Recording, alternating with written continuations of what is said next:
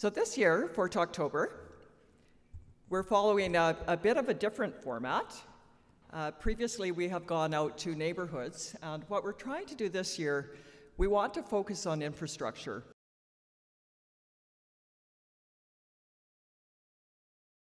So the first question that might come to mind is, what exactly is infrastructure? And it's a whole lot of things. It can be roads, bridges, streetlights, sidewalks. Underground, it can be water, sewer, storm drainage. It's also our civic facilities, so it's arenas, pools, and it's our wonderful parks and trails and sports fields.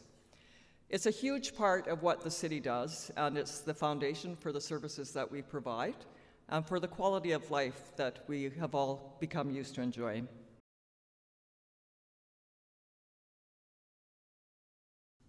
Some particular examples of recent infrastructure that I expect most of the folks in this room are familiar with. Up in the upper left-hand corner, you'll see the Carney sinkhole, which occurred the summer before last. And it was started out to be very small, but became a huge sinkhole and a huge project that took most of the summer before it was repaired. And it certainly drew our attention to the need to repair and maintain our infrastructure. Over on the upper right-hand corner, we've got a water main break. That was also a very significant break that occurred on 3rd Avenue. Down on the lower left, we've got the condo project on the City Parkade that's occurring right beside City Hall. That's another example of a lot of infrastructure that has to be renewed and expanded. So it includes just storm sewer, and water. Over on the right, lower corner of the graph, we've got our playground reinvestment program, which has been going very well. We took a lot of playgrounds and they were no longer CSA compliant, so they were getting to the point where we wouldn't want to have our children playing on them. And so there were a number of playgrounds that were removed, and there's going to be somewhat fewer, but some beautiful new playgrounds, some of which have already been installed, and more to be installed. So Prince George's infrastructure is very old and it's very spread out. So I'm going to tell you a little bit about the history of Prince George to explain why that's the case.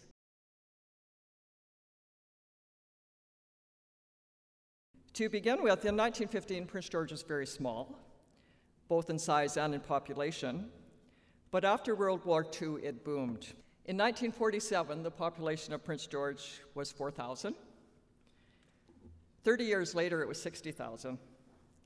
The things that caused that expansion were industrial development, the transportation infrastructure was expanded, and Prince George also became the service center for the North, which it continues to be. So some interesting facts: from the 1940s until the 1980s, the population doubled every decade. Prince George at that time was considered to be the fastest growing city in BC. By 1981, and I remember this very well, it's just to give you an indication of how old I am, it's the year that I graduated from university and returned to Prince George. At that time, Prince George was the 7th largest city in BC. And there was only one other city outside of Metro Vancouver that was in that top 7.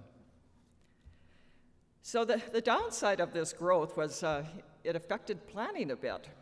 Prince George had its first official community plan in 1979.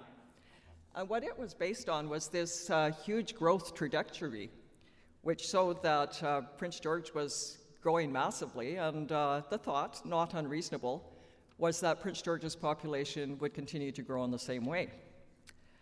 So the official community plan, the folks who were developing it, made some projections, as they're expected to do. But what they projected is that at this time in our history, our population would be about 185,000 people.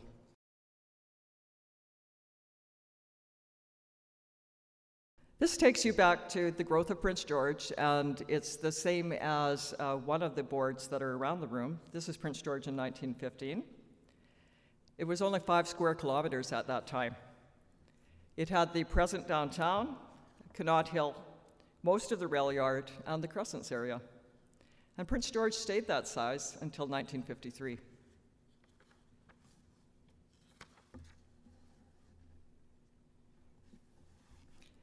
Between 1953 and 1974, though, the town grew, as you see on this map, And part of the reason for that was that the boundaries were expanded, and they were expanded about 11 times. So in 1974, the city had become 61 square kilometers. But that was nothing compared to the expansion that took place in 1975. In 1975, the area of the city became about 5 times bigger than it had been. Through amalgamation, the city then included the area north of the Nechako River. It included Blackburn, the West Bowl, Cranbrook Hill, South Fort George, and College Heights. And again, the boundaries were growing in order to accommodate the increasing population and the industrial development that was taking place at that time. This is Prince George today. There were 2 smaller expansions that occurred, one in 1979 and one in 1995. And Prince George is now 300 square kilometers, and that's not much bigger than it was in 1975.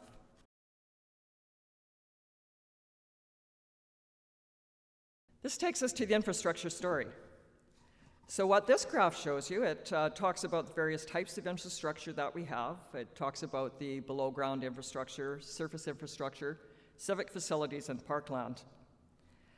And as you'll see from this graph, with all of the very tall lines, most of the city's infrastructure was either built or acquired during the 1970s. And that's consistent with the times during which the population grew. Another interesting point of this graph is that the average date during which the infrastructure was built was 1977. That makes the average age of our infrastructure about 42. And to give you an idea of what a 42-year-old piece of infrastructure looks like, and we wanted to pick one that was visible rather than the things that are underground, we found the Elk Center. So the Elk Center in the heart is about 42 years old, the average age of all of our infrastructure. So half of our infrastructure is newer than the Elk Center, but half of it is also older than the Elk Center.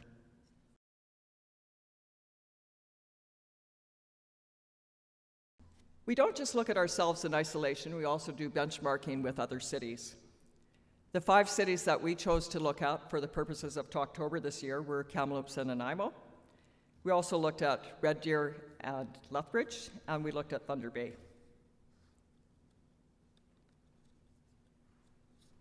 We'll give you a summary of what we found out about those cities in comparison to Prince George. Thunder Bay and Kamloops are about the same size as Prince George. The other cities that we compared ourselves to are only about 1/3 as large as Prince George is. Although the population of Prince George, as I mentioned earlier, in 1981 was the same as Kamloops and Nanaimo, it was even the same size as Kelowna, all of the cities that we compared ourselves to now have more population than Prince George does. So we're in the position of Prince George having the biggest area and the smallest population. That gives us the lowest population density among our peer communities. And in fact, our population density is only 1/4 of what it was in 1960. Our infrastructure is older than the other Western cities we compare ourselves to. And that's because of the boom that we had in the 1960s and 70s. And of the cities that we looked at, only Thunder Bay has infrastructure that's older than Prince George's is.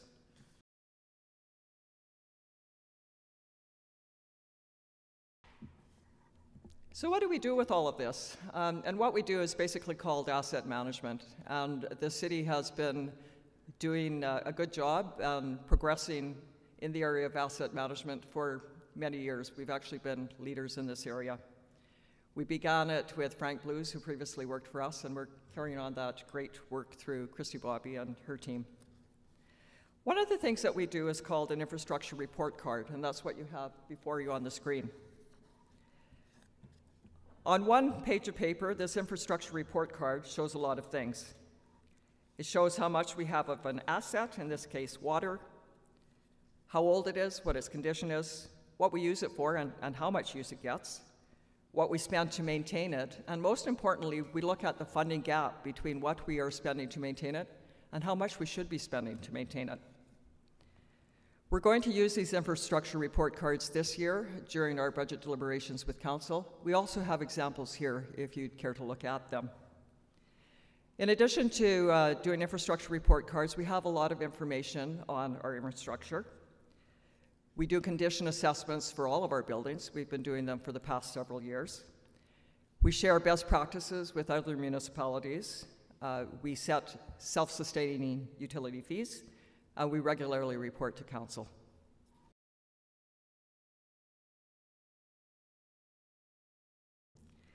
Prince George's costs of utilities are very high, and the population with which we have to pay for them is small. We can pay for our utilities in a couple of ways. We can pay for them through the tax levy in terms of repaying capital project costs. And we can also do it by way of utility fees. We want to be sure that we're competitive with our peers, so every year we look at how we stand relative to them. These graphs are for 2019, so they're brand new.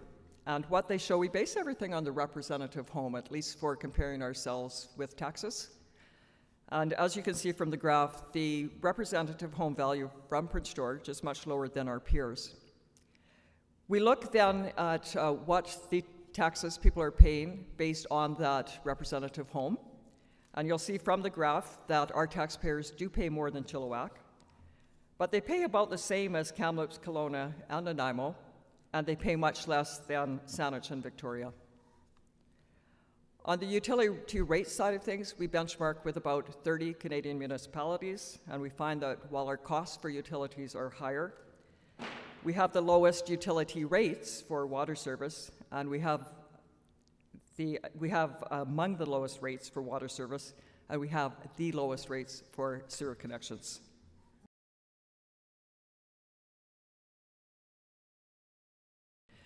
The first is on road rehab and potholes.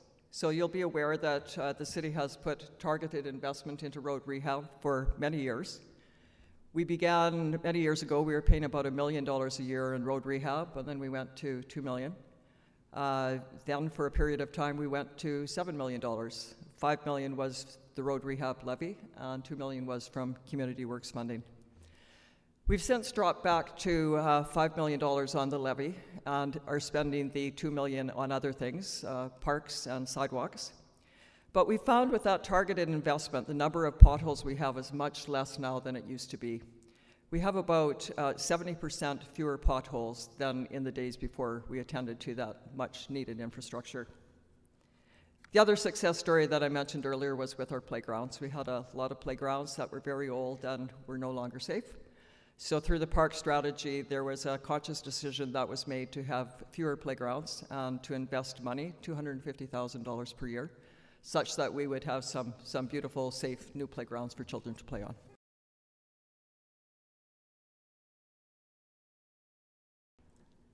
Coming up, we have some other infrastructure needs that the city is investing in, and a number of these were the subject of the alternate approval process that occurred earlier this year.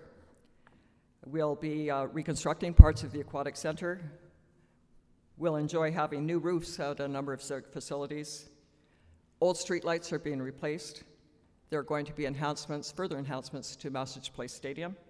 And of course, we're very excited about beginning the construction of the new pool in the new year.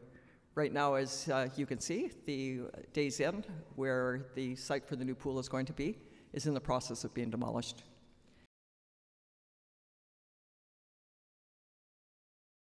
We've been making great progress in the downtown. You can see all of the projects on that map.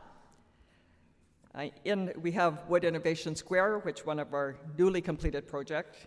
The 7th Avenue streetscape is now open. Just out of the bounds of this photo, we also have the Public Library new entrance project. This is our integrated housing and health project. Many of the things that the city does is in partnership with other agencies in the city. This is a very innovative partnership that we have with BC Housing and with Northern Health. The city's role in this project is to acquire a site, and we've done that on the NR Motors site on First Avenue. And NHA will provide health services, and BC Housing will provide housing. So There will be 2 phases to the project. Phase 1 will have 50 units of housing. Phase 2 will also have 50 units of housing.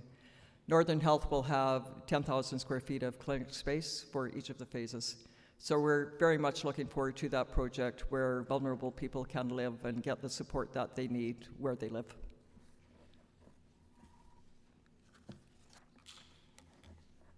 In addition to the health and housing project, we're doing a number of things downtown. We certainly understand the concerns of businesses and the community around the social issues that we have been having, and those have been increasing in recent years. So what we've done, again, with our partners, we have increased security downtown. We have bylaw compliance assistants who help with cleanups. We also have a dedicated RCMP unit that works downtown. And in city facilities, we've contracted some security in places like the Four Seasons Pool. We have events that Downtown PG helps us with, together with other partners. And we continue to remove graffiti so that we can, if we see graffiti, we take it down quickly so that it doesn't encourage further graffiti. And council continues to work on having derelict buildings demolished. Emergency planning, we've been doing a lot of work on that in the last couple of years. This map shows evacuation zones, and they correspond to garbage collection zones so that they're top of mind when in case there is the need to evacuate. We want to quickly know where our zone is and where we will need to evacuate to. We continue to communicate about emergency planning, and you can get more information and alerts on that through our website. We're also communicating with the public on wildfire risk, and we'll be doing some information sessions on that next week. They'll be on October 8th and 10th, and they'll be in the Heart and College Heights for those who are interested.